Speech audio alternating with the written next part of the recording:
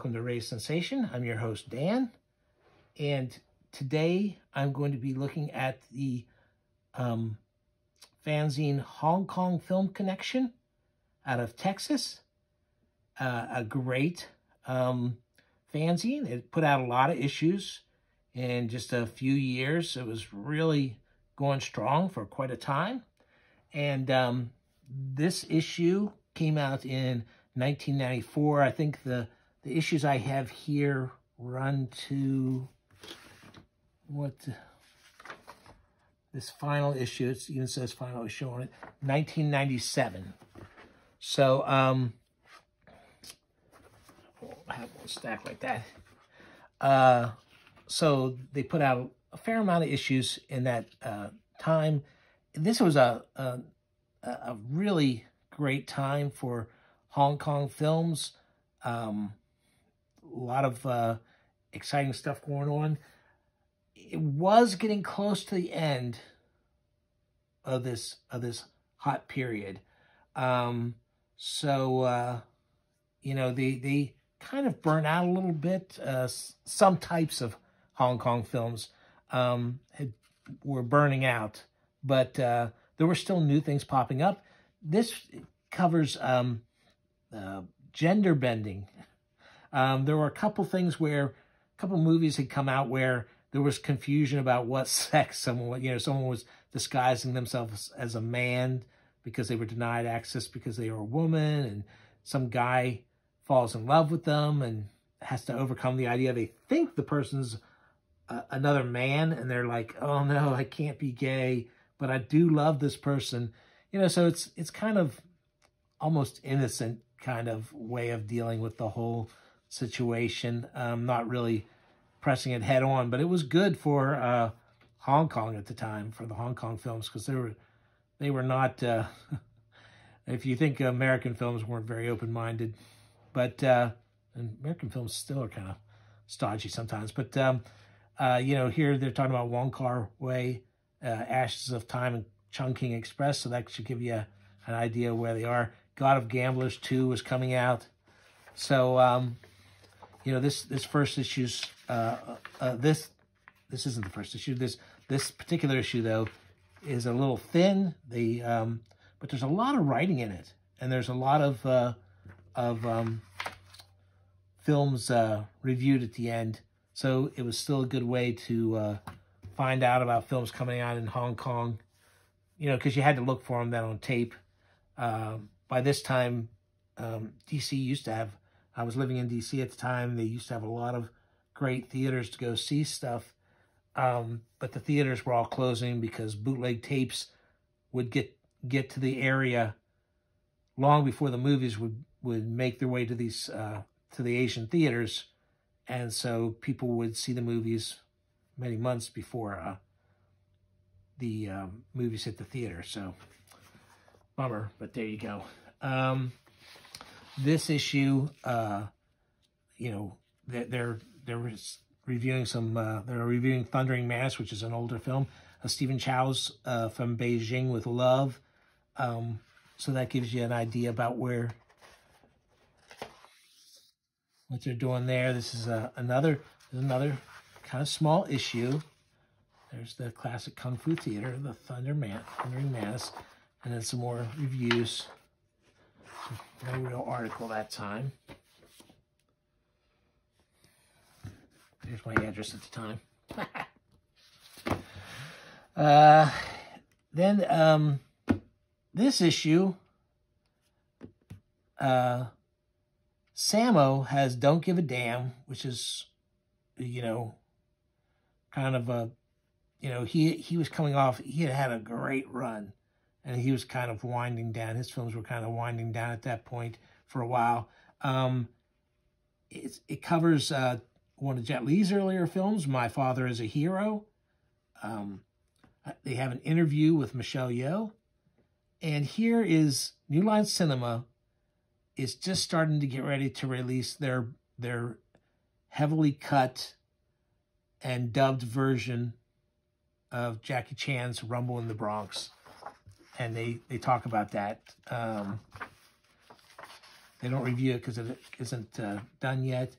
Here's an interesting thing. This is the Hong Kong box office for 1994. God of Gamblers was #1. Speed, that is the Keanu Reeves movie, was #2. Drunken Master 2, which I tend to think of as a big, important movie, but, and that's not bad, #3, but still, when I think of that movie and how great I think it is, that seems like a little small. Stephen Chow's From Beijing with Love. Love on Delivery is another of his films. True Lives, Treasure Hunt, Hail the Judge, and He's a Woman. So that's pretty interesting. There's the Michelle Yeoh thing. You've by now probably pretty familiar with her early stuff. The Crown Prince of Hong Kong comedies. And there they try and break down why they think he's become the king of comedy. Okay.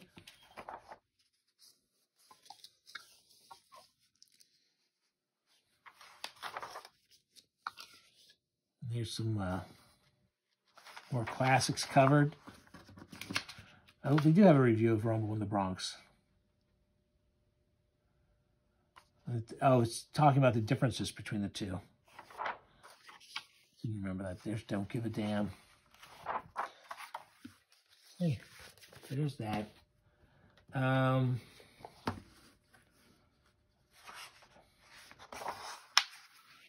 This issue, latest Hong Kong films.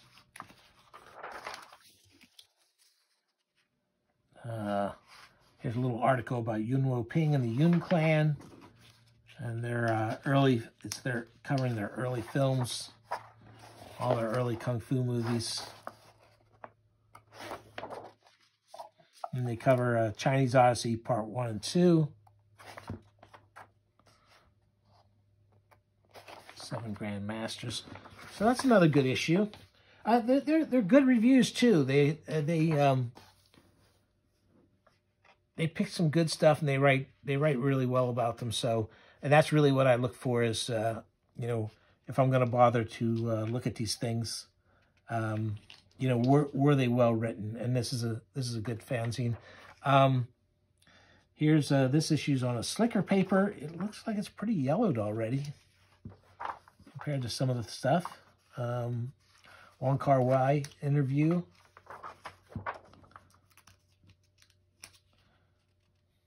Here's that, Promoting Fallen Angels, his latest one at the time.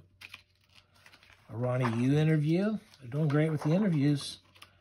John Woo back on target.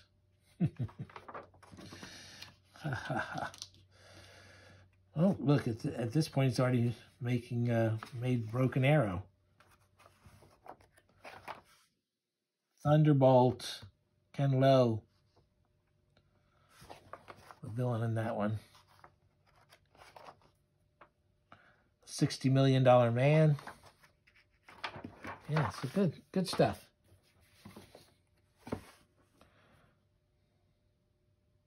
Here's as Chow Yun-fat starts his Hollywood career, it's a look back on his Asian films.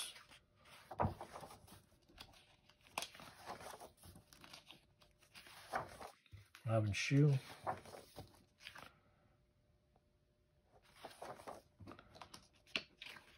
And there's 15 capsule reviews of Chow's lesser-known films. Okay. Some of them are lesser known for a reason. But all right. Let's take a deep dive. There's the second part of the Yun Wo Ping article. They scored an interview with Jackie Chan and Stanley Tong. And an in-depth look at Chungking Express, unset report of Police Story 4.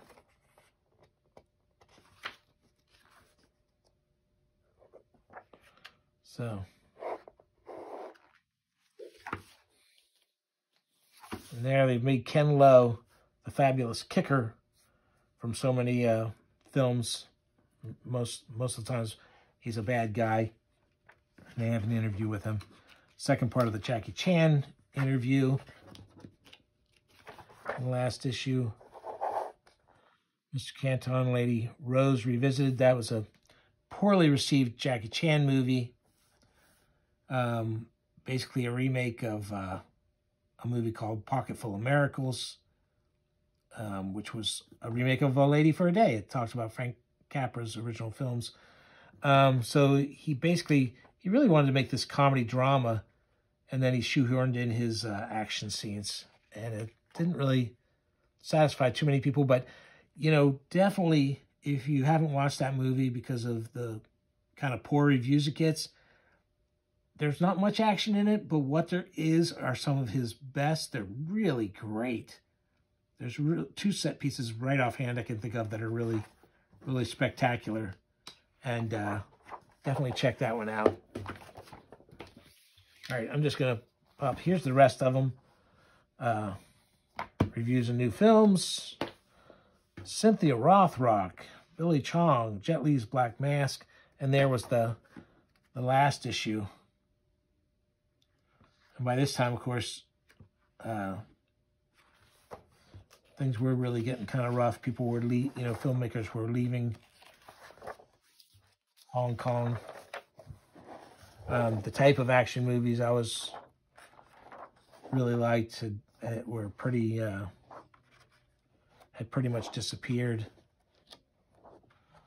or were disappearing. But there you go. That's a look at Hong Kong Film Connection. A great, one of the great early, not too early, but